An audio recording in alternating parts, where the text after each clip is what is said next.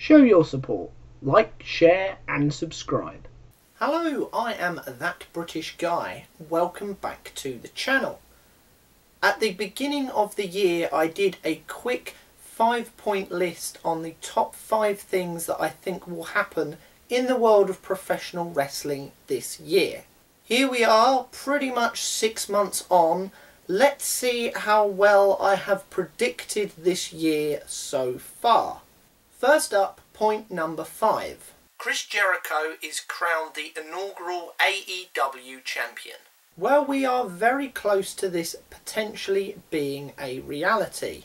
I did say this could even potentially happen at Double or Nothing. Maybe we get a reveal of the belt, which we did in fact get.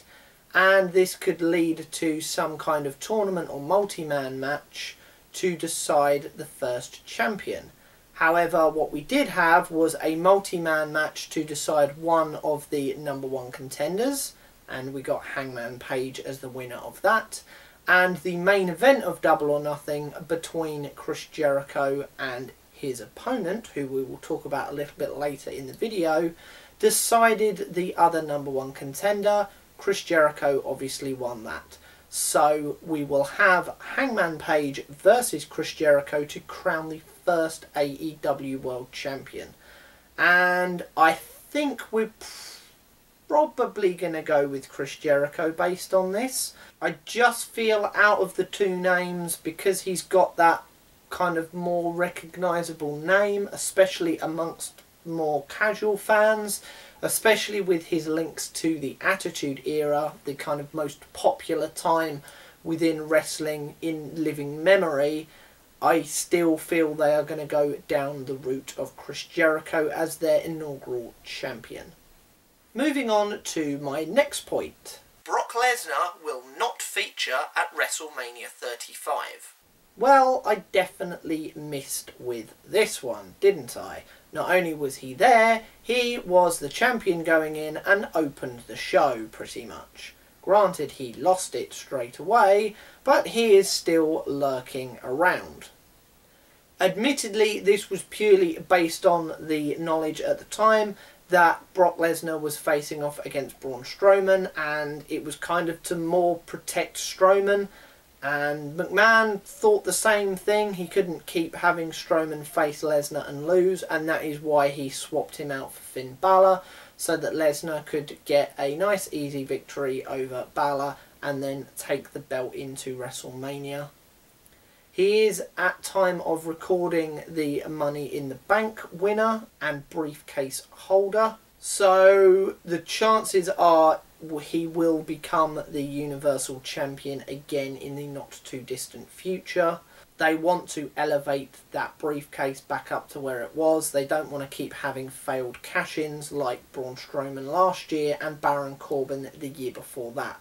So it's likely that Brock Lesnar will actually successfully cash in his Money in the Bank contract. Needless to say, he was definitely part of WrestleMania 35. Moving on. NXT increases their global localization program. Well, at the start of the year we did see NXT UK's first takeover show in Blackpool. As mentioned in my previous video, there were rumblings of people like Volta signing, and that might potentially lead into an NXT Germany or Europe brand. At the moment, himself and Ilya Dragunov and others have just kind of stayed within the UK banding. Whether that develops from there, we're not entirely sure. At time of recording, Volta is the WWE United Kingdom champion. But we do have another UK takeover in Cardiff later in the year. So who knows what that will develop into throughout the year. Kushida has joined the NXT brand as well, so that would probably suggest that there's not going to be a big launch in Japan at the moment, at least. Otherwise you would figure that he would be one of the kind of key focal points of that. And to be honest, news on this front has kind of died down recently. Maybe they are just kind of trying to focus as much attention on the NXT UK brand and get that properly up and running before branching out too much and biting off more than they can chew. Obviously, with the emergence of AEW, the main roster has kind of got to fend that off as well, so maybe they're just trying to not spread themselves too thin for the moment. Next up, the Undisputed Era to hold all the gold. So there were reports a little while ago that they were keen to bring Adam Cole to the main roster. However, this was not necessarily in line with bringing the entire Undisputed Era up. It was unclear. And these reports went out just after he had won the NXT title from Johnny Gargano. So, not sure really. It seems that what they are setting up is potentially this kind of thing going forward within NXT. Obviously, Adam Cole is now the NXT champion, and he keeps going on about the Undisputed Era being draped in gold this year.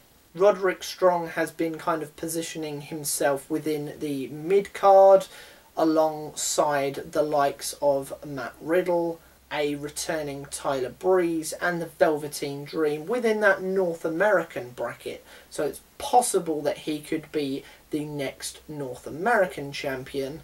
And at the past NXT TakeOver 25, Fish and O'Reilly were unsuccessful in winning back the tag team championships.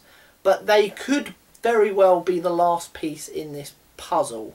We could have Strong getting the North American title, keeping the tag belts on the Street Profits for a little while longer before Fish and O'Reilly pick them up again and then potentially drop them very, very quickly. But we still get that moment of all of the gold within the Undisputed Era.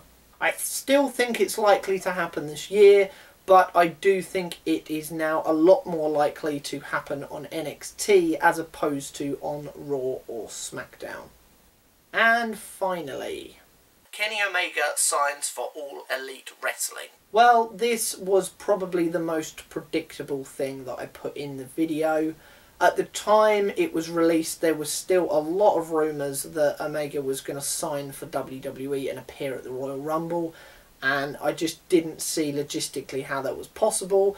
I didn't see how that was likely for him as a person either, considering who was going to be involved with AEW. And not only did he sign for them, he was in the main event of their first show and nearly became a #1 contender to their world title. And I think it is very likely that by the time the year finishes, he either will be or could have been the world champion at that point. So there we go. I'm not doing too badly with my predictions. Granted, one of them was completely blown out of the water. Thank you, Brock Lesnar. But one was 100% correct. And the others still look fairly likely, even if one has needed a slight adjustment regarding the Undisputed Era. If you like this video, please give it a thumbs up and share it wherever you can. Until next time, I have been That British Guy, and I will see you very soon. Goodbye.